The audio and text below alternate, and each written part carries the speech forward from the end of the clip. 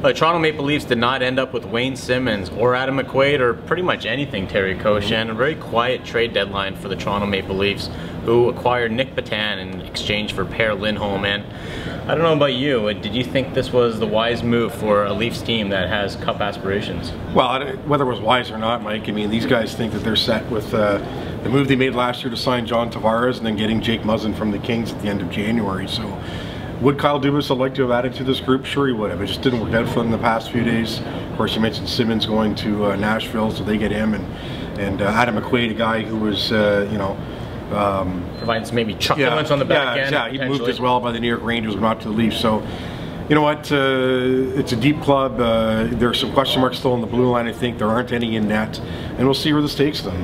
But this is a depth deal, nothing more than that.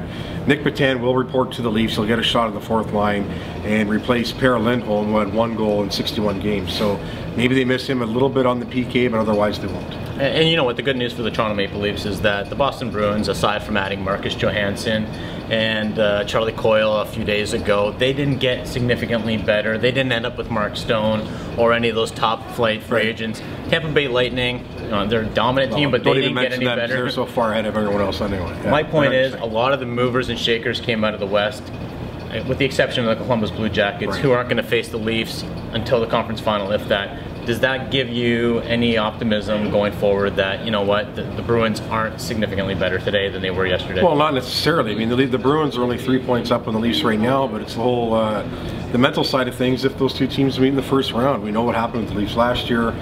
Not much really point to mention what happened in 2013 because the team has changed so drastically. Right. But the Bruins have the winning pedigree. A lot of those guys still left over from the 2011 team that won the Cup. And this sort of thing the Leafs don't have as a group. So I think that there will be a hurdle to pass for sure. And really the way it looks now, Mike, all that needs to be determined is home ice advantage in that first round between the Leafs and the Bruins, with the Bruins, like I say, with 3 points up and at least the game at hand. Well, we'll see how everything turns out. Ultimately, I think it's going to come down to the core. How good are John Tavares, Mitch Marner, Austin Matthews and company? And you know what? This team will be judged on that first round playoff experience or that playoff series. For Post Media News, this is Terry Koshan. I'm Michael Tracos.